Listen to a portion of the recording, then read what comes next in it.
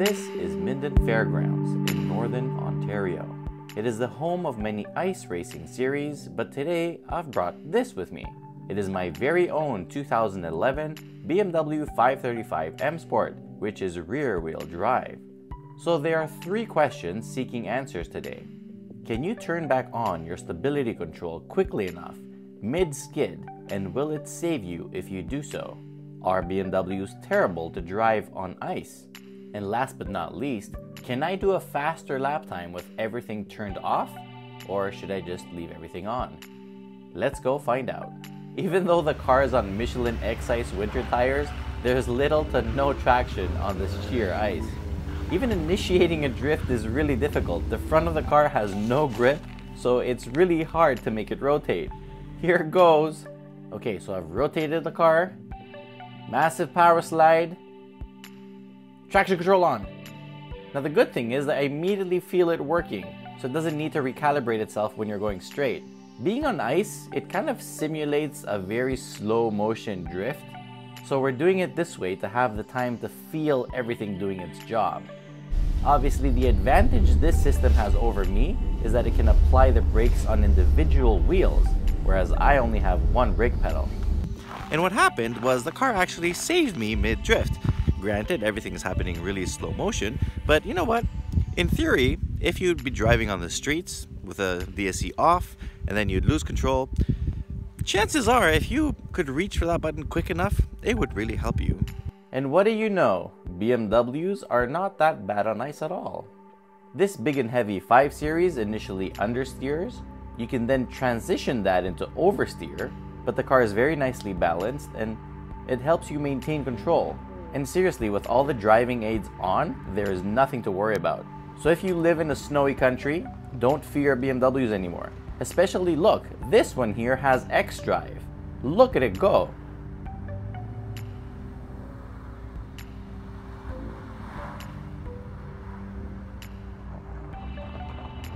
Now time to race. Me against the stability control. Man and machine, alone, no electronics. Okay, so all I'm gonna do is try not to crash. The car is, everything is on. I'm on the brakes. The car is completely trying to correct itself. Now I'm skidding wide. There's like no traction.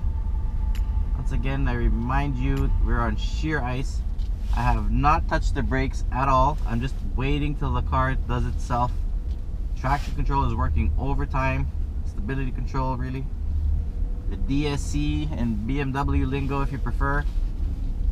But see, it's perfectly safe. The car, even if I try to go stupid, it won't let me. All I need to do is keep steering to the direction I want to go, and the car is figuring out everything on sheer ice. So you can imagine if this was just snow, really there'd be no problem. Like the car would be completely capable of taking me around. There's like no issue whatsoever. Second to last turn here. I'm just slowly easing off the throttle, waiting until the car finds some grip, totally correcting itself there. It's trying to make the car turn. My responsibility as a driver with stability control on is basically point to where I want to go, so the car knows what it needs to correct. And with all that said, it's a little bit of a rough patch here, which has more traction. Okay, with all that said, I'm gonna switch to sport mode as we complete the lap now, and I'm gonna see what I can do by myself without any help from the car.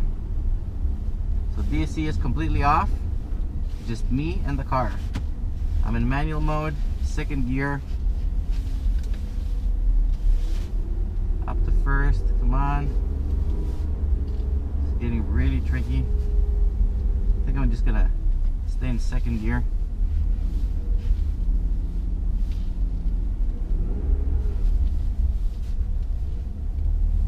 It already feels like I'm going slower than before.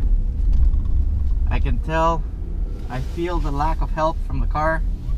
Obviously everything is switched off now, so I don't have any help. The sun is not helping much either.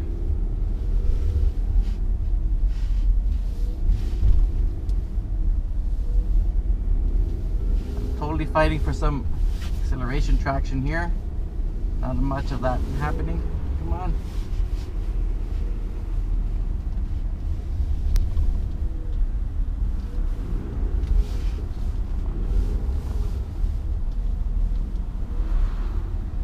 Nice and smooth power slide into where I want to go. Come on.